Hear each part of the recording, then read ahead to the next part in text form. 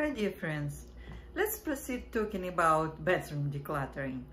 And today I would like to talk to you about makeup, nail polish items and toothbrushes. To be honest, toothbrushes do not take up a lot of space in the bathroom. But just remember that you need to replace them at least every 3 months. You may be asked what to do with your old grungy toothbrushes. Guess what? Dingy old brushes make perfect cleaning brushes. Just soak them in vinegar or bleach for 30 minutes, rinse and dry up. That's it.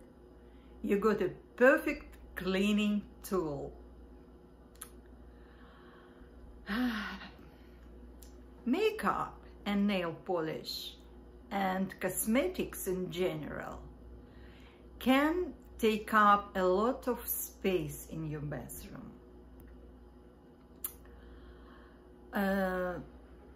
Look through all of your items like that. When was the last time you used this eyeshadow palette or lipstick shade? Maybe you did not use it for 3 or even 6 months.